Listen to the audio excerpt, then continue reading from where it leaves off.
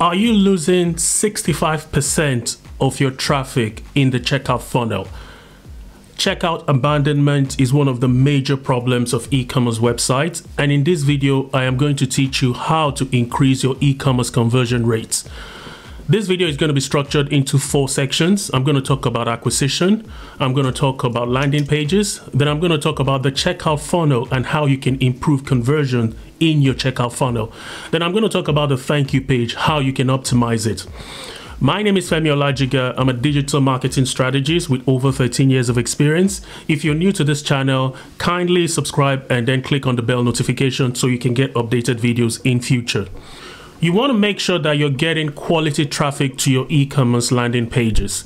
You want to make sure that your keywords that you're targeting are not broad match keywords. If you're looking to create awareness, then you need to be careful where you spend money on. You can get awareness from Facebook and cheaper acquisition channels, but for expensive campaigns, you want to make sure that you have the exact match keyword matching with your landing page. So once you have targeted keyword, then you also want to make sure that the landing page that you're using is aligned with your keyword strategy. The keyword that people click on in your Google ads or whichever campaign you're sending traffic from matches with the landing page. The page header needs to have the keyword within the title. The subtitle also needs to have benefits and features to hook the customer when they land on your pages. And below your heading, you want to make sure that you have very visible image. The image needs to communicate. Whatever you can do to the image to communicate the benefits and the features of the product, that will go a long way to increasing your conversion.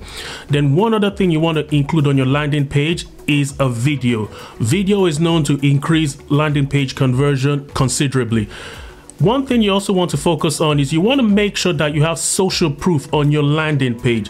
Social proof in form of reviews, and you want to make sure that those reviews are authentic.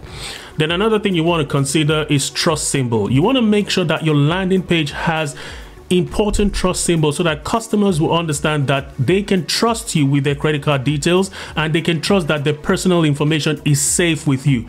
In recent times, we've seen companies being hacked and personal information being compromised. If you really want to encourage people to convert on your landing page, on your website, you want to make sure that you have visible trust symbols so they're sure that, okay, I can put my credit card details in this website. Another thing you want to make sure is you want to make sure that the call to action is visible and there's color contrast on the call to action. You want your call to action to pop so that people can easily see it, and when people even scroll over it, you can offer the option where the call to action can change colors to kind of engage people. You also want to make sure that your shopping cart is visible. In some instances, when people land on e-commerce landing pages, they click on add to cart and it just disappears. They don't know if they've added it to cart. It just shows a number 1 up somewhere on their page. You want to make sure that people can visibly see the number of items they have in their shopping cart so they're not confused. This will encourage them to continue shopping or to check out if they've completed their shopping. Page load time is another thing that you want to focus on. You want to make sure that people landing in your page have a very good experience from a speed perspective. If someone is trying to buy from your website using their mobile, if your site is very slow to load, they're bound to leave and shop somewhere else. When people land on your website, you have about 5 seconds to 8 seconds to get their attention, to convince them that they are on the right page.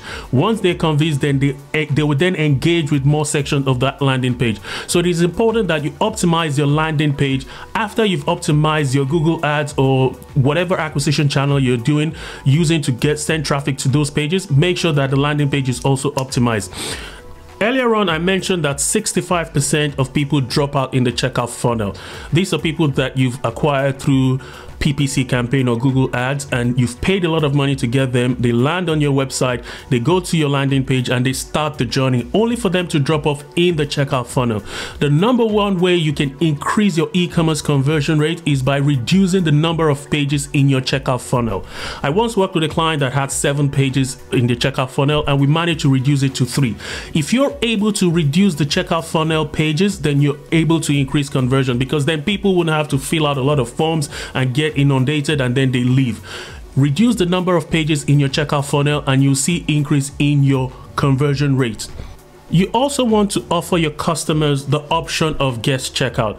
This is standard across many e-commerce websites, but some websites don't have guest checkout. So if you're looking to increase conversion on your e-commerce website, you need to integrate guest checkout. People find it difficult to remember their password, and if they have to start thinking about what password they use on your website, if they're repeat customers or even new customers, then you're causing them a lot of friction and they're bound to go somewhere else. You want to give people the option to log in with their email, Google email, or their Twitter or Facebook. This will go a long way to help them log in easily to the checkout. So if they have like guest checkout option and then logging in with their email and social media login, that helps a lot. Live chat is another good feature and functionality that you can put on your e-commerce website. This will help people engage with your e-commerce platform if they have questions, and if those questions are answered very quickly, then they're able to continue with their conversion. This also helps with the conversion process and increase your conversion rates. Customers have come to expect free shipping. So some e-commerce websites don't offer free shipping. If you are one of those e-commerce websites, I encourage you to look at free shipping, because Amazon has created that standard where people expect that as part of the package. If you offer free shipping, make sure it's visible in the checkout pages so people can see that, okay, for this product, they can get free shipping. And even if you offer money back guarantee as well, you want to make sure it's visible in the checkout pages, and make sure that you do not have huge amount of links. What this does to people in the checkout funnel is once they have links within the checkout funnel, that link will create a path out of the funnel. So whatever distraction that you have in your checkout funnel, make sure you review that and use Google Analytics and other analytics tools to identify elements within your checkout funnel that is making people click on those things and then drop off. Any distraction whatsoever within the checkout funnel should be removed if you're really looking to increase conversion in your landing pages. Then you also want to make sure that your checkout funnel is optimized with benefits and features. So when people are going through those journeys, they're reassured that, okay, from a trust symbol perspective, anything that would encourage them that would not be a distraction to complete that purchase, you need to include in your checkout funnel pages. You also want to make sure that you don't have like coupon codes, discount codes, and stuff like that will make them think twice about completing the checkout funnel. Once people have completed the checkout funnel, they get to the final thank you page. Your thank you page is a very important page that helps you bring the customers back again. Some websites offer discount for repeat purchase. So if someone has bought something, you have the option to offer them maybe 5% discount for their next purchase. They'll have that at the back of their mind, because if you then give them that coupon code, they will try and come back, because people like free stuff. So my recommendation is to include some form of incentives in your thank you page. You also want to make your thank you page an option for people to continue buying. You can upsell, cross-sell with your thank you page. And even within your e-commerce strategy, you want to integrate email marketing. Email marketing will help people that have dropped off in one stage or the other. You need to be able to go back to them using email to nudge them back to complete their purchase.